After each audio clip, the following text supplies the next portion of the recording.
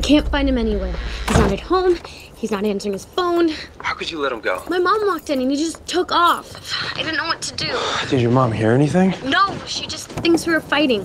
But he knows about me and he's freaking out about Vicky. All right, listen, you have to find him. You have to calm him down, compel him if you have to. Is he still on the vervain? I slip it into a soda when he's at work, but I didn't get to last night, so it's out of his system. He has a catering shift at the Lockwoods today.